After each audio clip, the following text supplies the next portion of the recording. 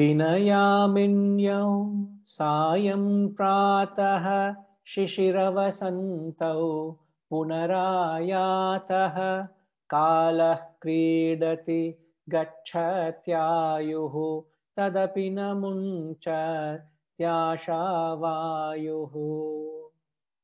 दिनयामिन्यौ सायं प्रातः शिशिरवसन्तौ पुनरायातः कालः क्रीडति गच्छत्यायुः तदपि न मुञ्चत्याशावायुः. The verse is titled as Stubborn Gusts of Desires. How does it say? Day and night, dinayaminyau, sayam pratah, dusk and dawn, shishirava winter and spring, punarayatah, come again and again, kalah kridati, time sports, gacchatyayuhu, life goes, life ebbs, tadapina munchat, ashavayuhu, yet the gust of desires leaves not. So what is he trying to say here? Very, very poetic, very beautiful. Dusk and dawn, day and night, winter and spring, come again and again, time sports. Just trying to convey that time is passing, time is fleeting. And yet what happens? Mickey ji, what's happening?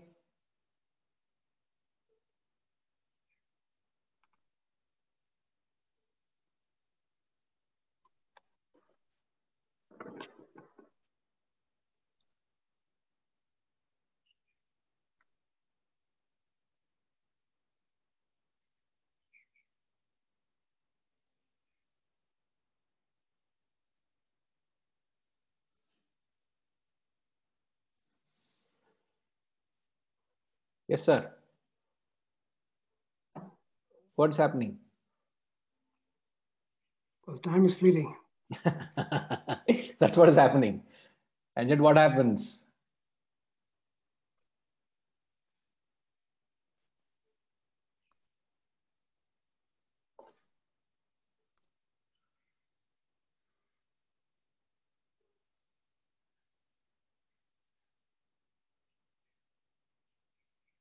Have I caught you off guard? I'm just trying to relate to your question. We were talking about the fact that, things move on and you shouldn't get attached to the result of what you are trying to do. That was the previous verse, sir. We have to be a little detached to that concept of attachment now. Yeah, I got the gust of desire and, the fact that, yeah. So the verse is only trying to convey that everything is changing, yet something that doesn't change, which is your desires still seem to be lurking right through time and again. Everything has gone by, but the desire still lurks. The gust of desires leaves not. So you may say, sir, so what? Isn't it? Can you not turn back and say, sir, so what? What's your problem if my desires are still there? Can you throw some light on it? What is he trying to convey here?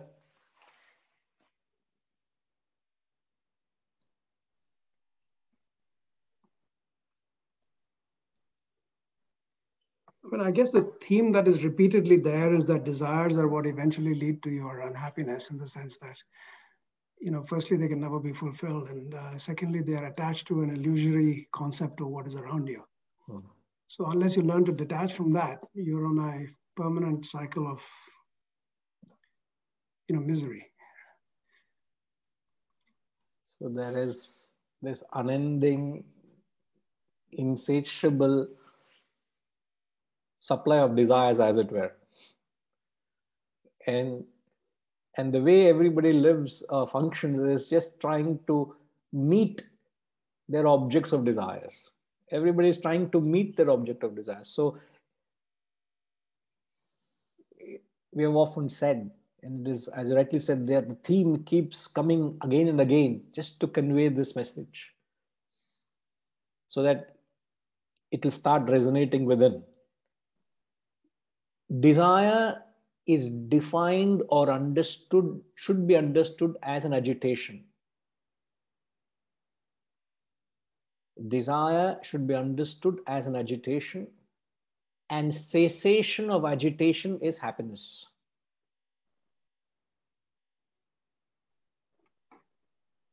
Therefore, one is trying to constantly find happiness by trying to constantly meet his desires and its objects of desire.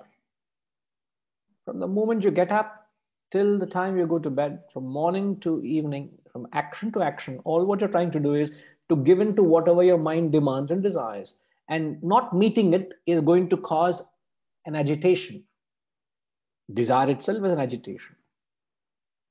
And if the desire is not met, what would happen, sir? Let's say for some reason, things don't happen the way you want. What happens when desires are not met?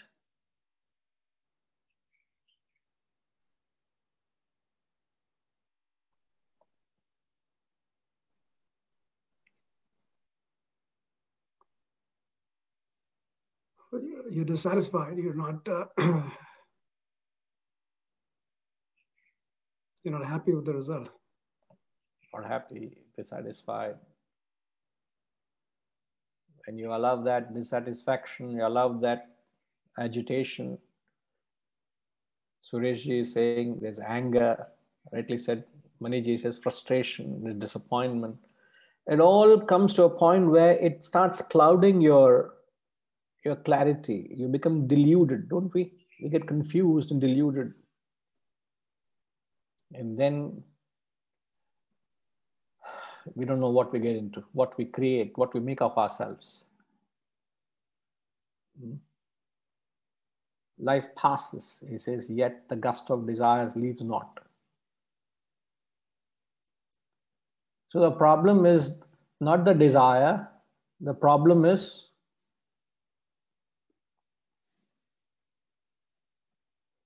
our pettiness in the desires, our childishness.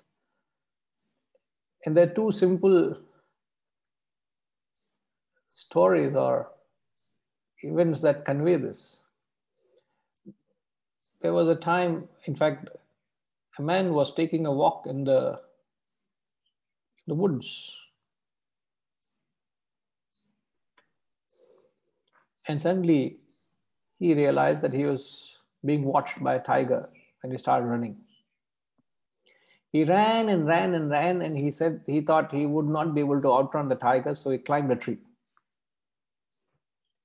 And as he climbed onto a tree, he hurriedly climbed onto a branch which was very weak, almost a dried up branch. And as he was holding on to the branch was slowly giving in, about to break any time.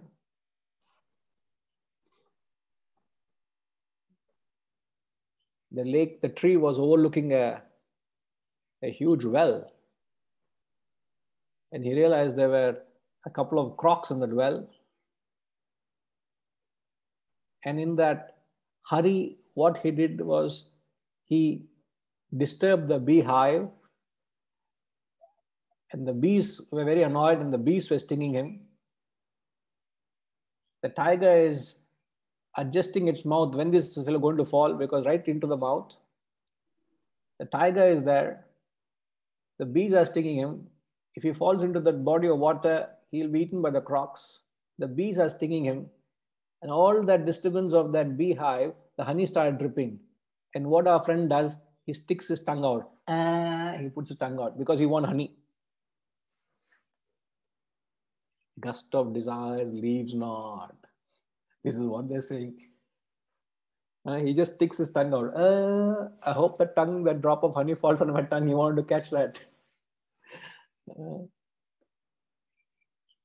the pettiness, the incessant want, desire, that endless rush into the world for just wanting that bodily pleasures, that external pleasure. A cobra got hold of a frog, a poisonous snake.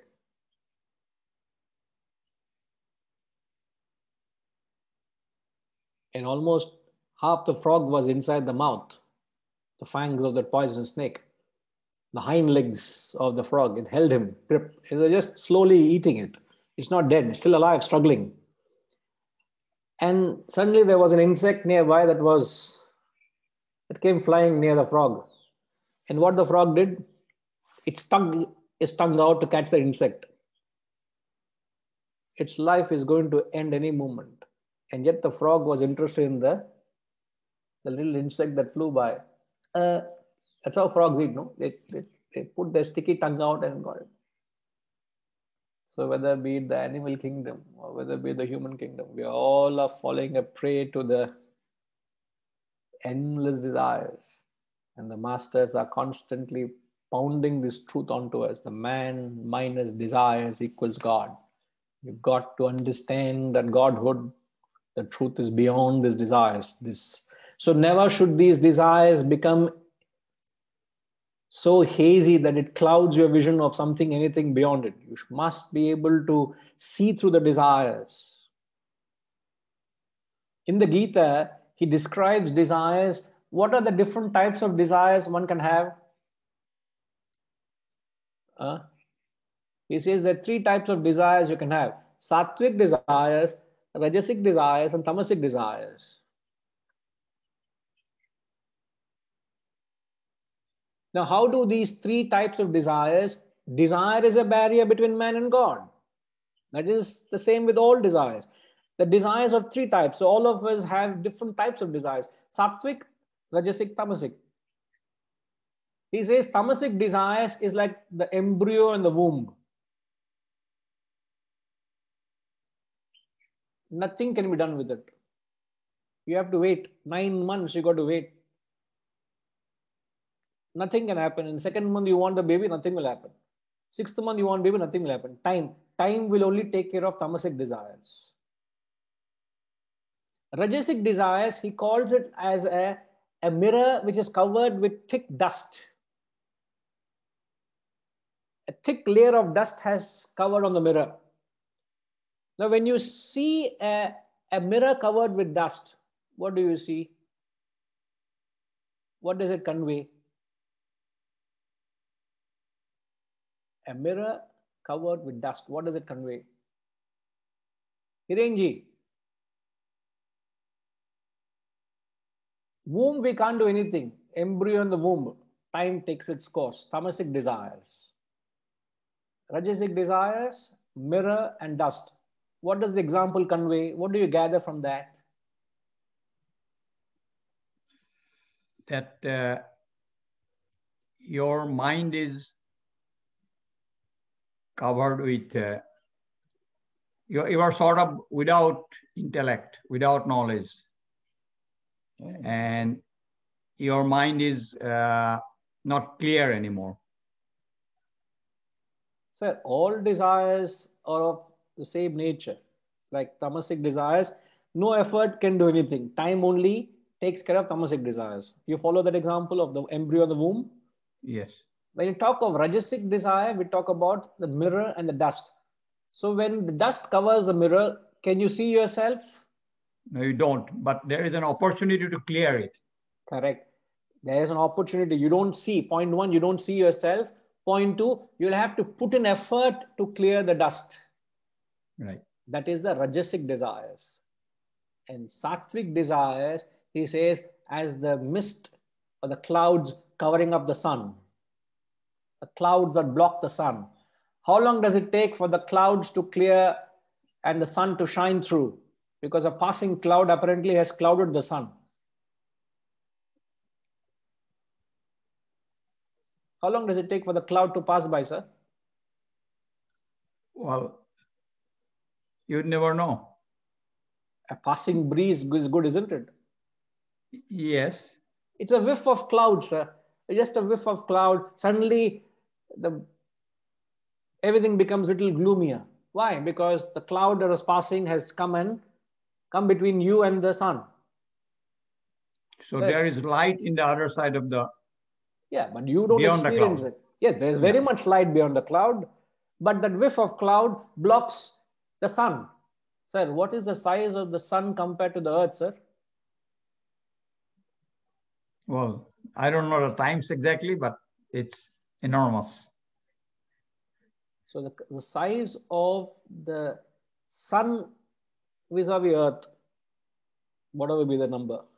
And what is the size of the earth compared to the cloud?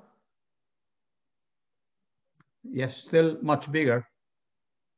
And yet that passing whiff of cloud has the audacity to block the sun and your vision of that light. That's right. That is the absurdity of it. The absurdity of that is a passing cloud which can be a few meters apart, blocks the mighty vision of the mighty sun and the size of the earth. What is it? And yet the cloud was responsible because of the sun. Without the sun, there's no cloud itself. And the cloud goes and blocks the sun. So the examples are so beautiful. The scriptures use, you can start breaking it and comparing it. Mm-hmm. But what they're saying is sattvic desires are effortless. They can easily be moved away. They can easily be handled. As a passing breeze can move the clouds away and the sun shines. Tamasic desires, you can't do anything. Rajasic desires, you've got to put in some effort, like the dust covering the mirror. Sattvic desires, they are so pure, so divine, so subtle. They are very easily to deal with. So therefore, what do you conclude? Desires all of us have. All of us have got tamasic, rajasic and sattvic desires. So what should you do? What should be your goal in life? To achieve to the culturing sattvic desires. To change the nature of desire from tamasic to rajasic to sattvic. Until we all reach a state one day, I don't know when that is, where we reach a state of desirelessness. But start from tamas to rajas to sattva. Yeah. Can I ask you a question here? Yes, please. Yeah. Having a sattvic goal in a much larger scale, it is a lot easier to follow and do something about it. But to reach that goal on our day-to-day life, however small it may be, is much more difficult. Very small things, we get angry, we get this with something. So controlling that is much more difficult than having a goal that I'll be doing things for others, which I think is a higher goal. So how do you do that? It's a practical issue to me, at least.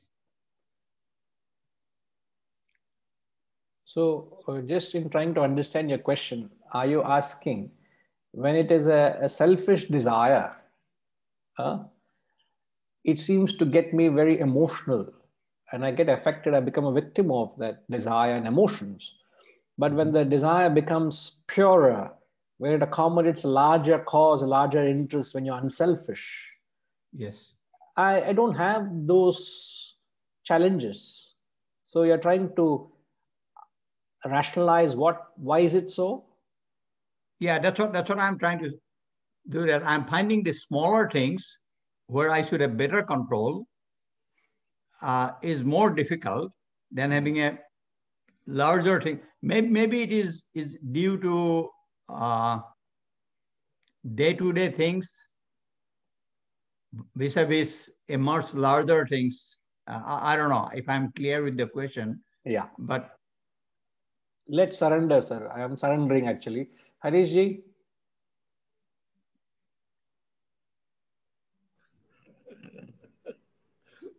It's the other way around, Guruji. I am just going to be quoting what I've heard earlier. Yes. So I think the example that you gave explains actually, it's a beautiful example, the example of the cloud and the sun. And it really explains what Hiranji is asking. Because just as the closer the cloud is to you, the more it blocks the sun. Similarly, the closer or the more attached you are to something, the more it blocks out everything else. So the question is, when you are attached to the higher, therefore, there is lesser chance of the reality being hidden. When you are attached to the lower, which is closer to you, and you hold it closer to you, that is when you are truly not sattvic. You are more closer to either rajas or tamas. So if you were truly sattvic, then you would be further on the cone, as it were, so it would hide less. I'm sorry. Yeah, I think you understood the question very well. How to get over it? Maybe I'll keep working. No, the answer is exactly what Guruji said, that at each stage, we keep attaching, you keep raising the goal or having a higher ideal. And that is what is okay, I've typed it out. It's rather long. Rather than say it, sometime people can read it. But what I'm saying is, the higher the goal, the great automatically, the lower attachments which cloud it fall away and become less restless. So the answer is only to keep constantly raising the bar. Okay. I suppose you become more and more like the more illustrious friends that we have. Okay. Or try to. Thank you. I don't know, Guruji. I don't know whether choti muh badi baat. Sir, I spoke for 1 hour. We all spoke for 1 hour. I don't know how much sense we made, but you spoke for 3 minutes and you already got a fan following, sir. Very well analyzed the example of the cloud. In fact, Vijayji also beautifully puts it. You hold a small stone in front of your eye, which can block the whole world. I can put my little finger on my eye and it blocks the whole world. So also the example of the cloud closer to you blocks the sun. Anything further away, it doesn't block. So the concept of attachment and detachment. So when you're detached, so why are you able to handle larger projects, bigger things, working for a larger cause? Because there is less of I and my in it. You're just a humble servant trying to serve a larger cause. But the moment it comes something closer to yourself, there is that attachment, there's a possessiveness, there's I and my, there is all that holding up. And therefore, wherever there's a desire and attachment and ego, always has consequences, the repercussions. Therefore, you're not able to handle that.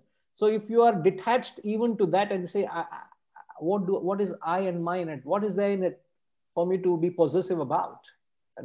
So as objectively you're serving a larger cause, same role you play objectively, you play a part as a grandfather or as a husband or as a father, whatever role you play, just be a little objective and say, I don't own anything.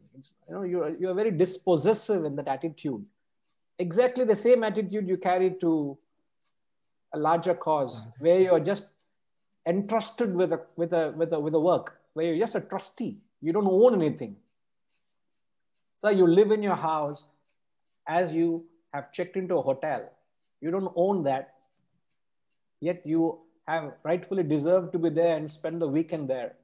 If you treat your own home as if it's a hotel room you have checked into, no attachments, you'll enjoy every moment, every part, every bit of it, but you say, I don't take anything, I don't own anything. That dispossessive attitude to live in your own home as if you're in a hotel. I'm just enjoying something which I have been blessed with? Why should I own something? Why should I arrogate anything? So if that kind of an attitude, which is nothing but little detachment, if that attitude is present, I'm certain it will not overwhelm. It is not overwhelming. That's all I would say. Okay. All right, sir. Thank you, sir. Thank you. And good to have you back at the classes. Sure. Thanks. Right, sir. Namaskar. Namaskar. Yes.